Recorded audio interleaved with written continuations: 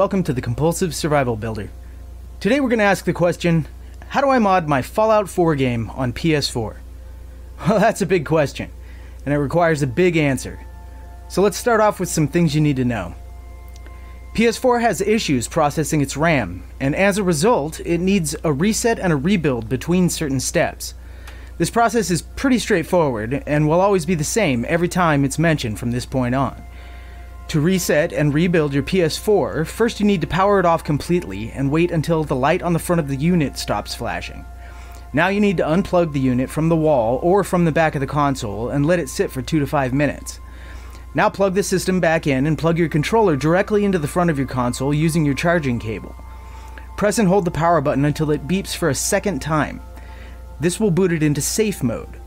Press the PS button on the controller, still plugged into the console, and scroll down to option 5, rebuild your database.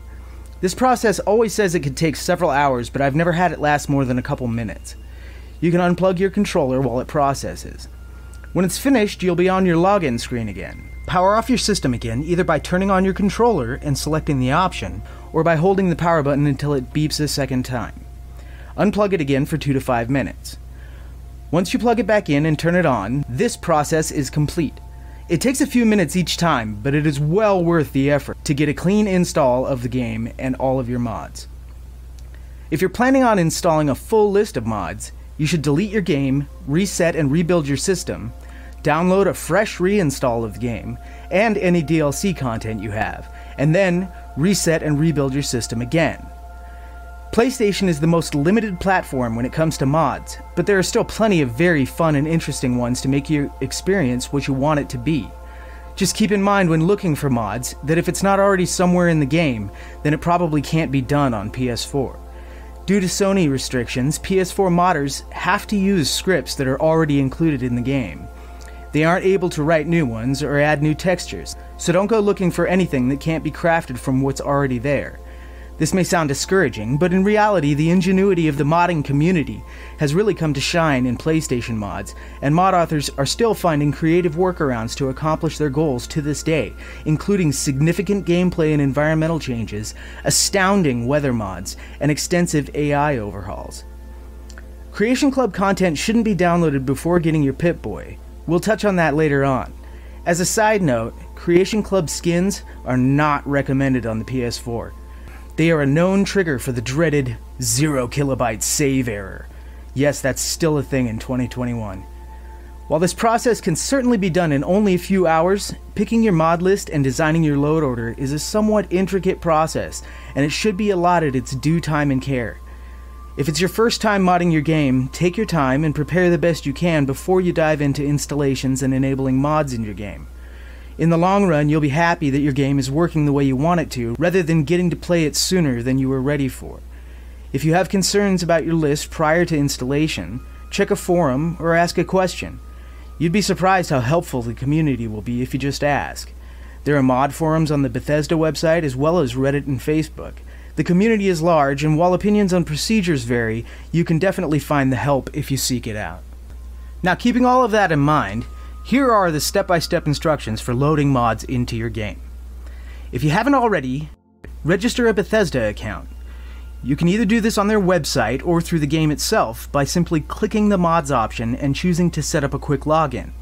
The quick account uses your PlayStation login info. Now, when selecting your mods, you'll probably want to be on a desktop or laptop computer. The desktop website is much easier to search and navigate, and has important information that's not visible through your PS4 mod menu, like the mod category and the comments section, which can be helpful to find out if anyone is experiencing issues with a mod or conflicts or issues the mod author may not have been aware of. Choose the mods you want by clicking the heart icon on them through the Bethesda website. This will add them to your favorites menu when you log in through your game console. If you're a beginner, I wouldn't recommend downloading mods that don't have at least a few hundred endorsements. Once you get comfortable with troubleshooting your mod list, then you can start diving into experimental territory. Until then, stick to the stuff you can be at least pretty sure won't mess up your game. If you're not sure what exactly a mod does, or how it differs from a similar mod, look for it on YouTube.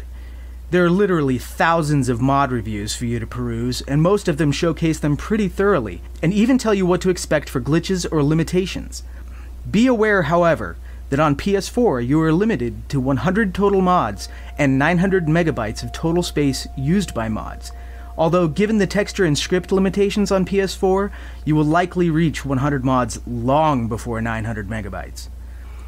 Write down the order of the mods you have chosen by looking at the category codes on the mods and comparing them to a framework of some kind. I use Odd Little Turtle's Fallout 4 Load Order Framework, a Vault Dweller's Load Order Survival Guide. I'll leave a link to it in the video description. I trust this document because it was written and vetted by elite modders, and still has a changelog to this day of updates. It also lists tons of examples of mods and where they would land in the framework in case you're not exactly sure where to place something. This is an incredibly informative document, and it's where I learned the bulk of the information that I know. I would recommend that you study it extensively if you intend to mod your game extensively. According to the survival guide, this is the order in which you should put your mod list. Master files, fast starts and frameworks, faction and AI overhauls, new world spaces, land masses and quests, new factions, bug fixes and unofficial patches, settlement building mods that add items to the menu in the vanilla way, starting with powered objects, workshop assignable objects, and finally, decorations. Next is settlement building mods that inject menus through scripts or mods with advanced scripting. And then, settlement building mods that overhaul your menu or make changes to the menu. Gameplay changes and tweaks, new companion mods, NPC and companion changes, radio and audio mods, visual, atmospheric, and textural improvements, textures, which aren't available on PS4, lighting changes, vanilla settlement changes and tweaks, sorting and menu changes, HUD-related mods, character model replacers or player character enhancements, Pip-Boy and map mods, weapons, armor, and clothing, etc. that are non-craftable, crafting new wearable items, crafting robot workbench items, crafting power armor, crafting new workbenches. This is an important one. Crafting new armor and weapons at the chemistry bench. A lot of mods use the chemistry bench because it's easy to mod for, but they can be tricky. Crafting armor and weapon AWKCR mods.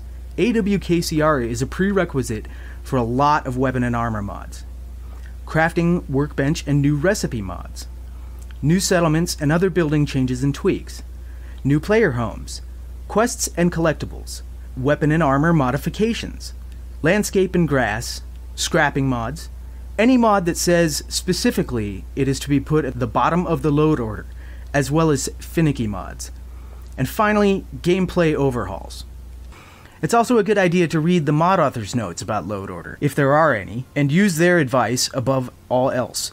After all, they know the mod they wrote and how it works better than anyone. Often mod authors will also list known conflicts and troubleshooting steps in their descriptions, so it's always a good idea to read everything when choosing your mods. If you are modifying one feature multiple times, the lowest mod in the framework will win. Sometimes mods only change part of a feature, and sometimes they overwrite just about everything, which can undo changes made by previous mods in your load order. Use trial and error to tweak your list, but in the end, you may have to choose one or the other if some of your mods conflict with each other. That's just the nature of the beast, I'm afraid. Once you have your load order, start up your game on your PS4, after a reset and rebuild, and go to the mods section on the main menu to log into your Bethesda account. This should happen automatically, but it often errors out. Just try again until it loads, or wait a while if it errors persistently.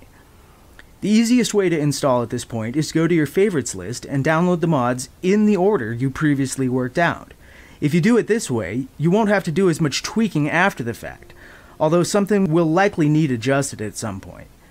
Download each one and disable it immediately before exiting the mods download page.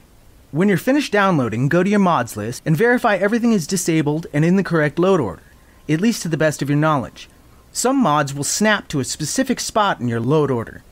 If this is the case, and you find that you can't move a mod, leave it alone. It knows where it's supposed to go. Back out and say OK when you're prompted about your game files being reloaded. Close the game and reset and rebuild your system once more. Start your game back up and go back to the mod menu. Very few mods are designed to be enabled before character creation, but those should be enabled now. usually the unofficial Fallout 4 patch, any extensive gameplay overhauls, and anything that needs edited in Vault 111 at the beginning of the game. Sometimes these need to be enabled now, sometimes they don't. Play through your character creation and the opening sequence until you wake up in the cryo chamber. Your game will autosave here, even in survival mode. Back out to the main menu and go back to your mods list. Enable all the mods that don't have to do with immediately adding items to your inventory, workbenches and settlement building, especially the chemistry bench, Creation Club alterations or patches. Load up your save file and play until you get your Pip-Boy and open the vault. Your game will also autosave here, although this save can be a little sketchy. If you're playing in survival mode, you may want to wait and go find a bed to sleep in. Otherwise, hard save now. Now that you have your Pip-Boy, you'll want to completely close out your game and reset, rebuild in preparation to download your Creation Club content. If you don't have any Creation Club content, and you're not interested in purchasing any, you can simply back out to the game menu once again. We'll catch up to you later. Installing Creation Club content is super simple. There's even a page of everything you already own. Once again, skins of any kind are not recommended, but if you just have to have your favorite skin, only download one for each install and playthrough you do. Skins are infamous for triggering the 0KB glitch, although they are not the only trigger for it. Anything you buy will immediately download and install. Anything you already own has to be selected for installation. If you install Creation Club content, then close your game and reset and rebuild your system again, and start your game back up to the main menu. For those of you that skipped Creation Club content, welcome back. Once again, go to the mods section and your load order. Now you can enable mods that add items to your inventory. You should wait until you leave the vault to add any mods that change Creation Club content, as that content doesn't actually load into the game until then, and it won't be loaded until you start your save again, even if you've already exited the vault before this last save. Either way, save those for later. Start your game up and head out of the vault and on to Sanctuary Hills. Access the workshop at Sanctuary Hills and any of the workbenches that you downloaded mods for, although I'd recommend just opening all of them since they're all here. You just have to open and close them. Now save your game by either hard saving in the main menu or sleeping in survival mode and back out to the main menu. Access the mods section and your load order and enable all the rest of your mods except chemistry bench modifications and anything you don't want to take effect until later. Load up your save and check the workshop menu and any of the benches you altered to make sure the changes you made appear to have been successful. Save and exit. Now, one at a time, enable a chem bench mod, load your save, test build an item from that mod, and attempt to save. If everything goes good, rinse and repeat, loading your newest save between each chem bench mod you enable. If at any point you get the 0KB error, you must immediately exit your game. Delete the save file that it created, even though it said you couldn't save. Copy your previous saves to a USB or the cloud. Delete your entire Fallout 4 save folder and any screen captures or videos you may have taken. They can also be copied to your USB or the cloud first if you like. Reset and rebuild your PS4, start your game, adjust your settings if necessary, and probably delete the mod that caused the error. Back out, copy your saves back into the new folder. Start the game back up, load up the previous save, and immediately try to save again to make sure that it's gone. If not, I'm sorry, but you need to reinstall and start over, probably without the mod that caused the problem. This is always the procedure if you run into this error, and it will often necessitate a reordering or deletion of the mod that caused it. Check the channel page for more thorough explanations of how to combat the 0KB issue, and remember, we're all in this together. Once you're finished, close out, reset and rebuild your system one more time for good measure, and you should be good to go. Just pick up the game at your last save with all of your mods loaded, and go hit the wasteland. Now that's everything you need to know, and that answers your question. But here's some things to keep in mind. 0KB can pop up at any time, and diagnosing what caused it can be a real pain. So it's recommended that you periodically unplug your PS4 to clear the cache, especially after marathon playthroughs or in-depth building sessions. A good rule I live by is when I come home, drop off all my stuff, and ask myself, what do I want to do next? I save it, close out, unplug it for a few minutes while I get something to eat or go to the bathroom. Regular maintenance of your RAM is essential for keeping your game running smoothly on PS4 even without mods. Save often, especially at the beginning.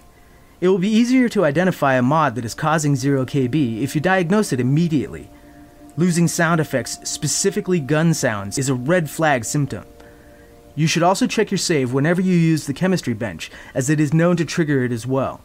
Usually moving the mod you're trying to use to the bottom of your chem bench mods section will fix this issue, but not always.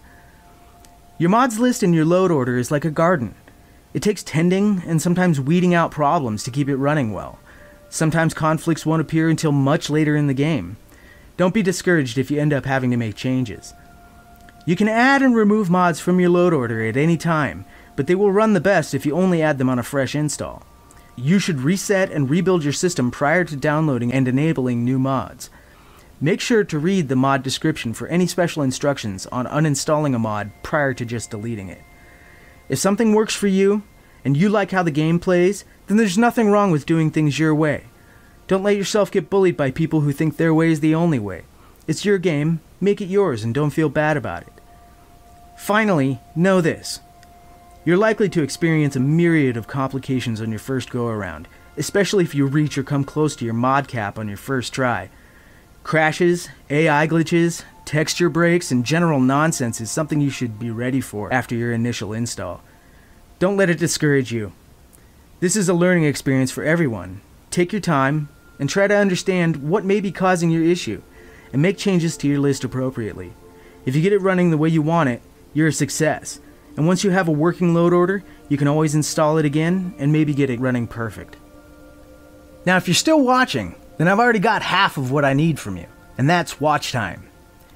The other thing I need is for you to hit that like button. I'll bet you didn't know that's how it works, did you? The YouTube algorithm is dependent on those two things in order to share this video with the most people. So, if you think this video was informative, and that it should be shared with the most people who want to find out how to mod on their PlayStation, then definitely hit that like button. You can also consider subscribing to the channel. I do have a much more extensive walkthrough series on modding on the PS4, where I even troubleshoot my own load order. And I always try to generate content that's as informative and interesting as this. If you hit the bell icon, then you'll get notified whenever I upload. Otherwise, stay safe out there, Wastelanders. Regularly study your Vault Tech provided materials to prepare for survival. And to answer the question, do you know what makes you special?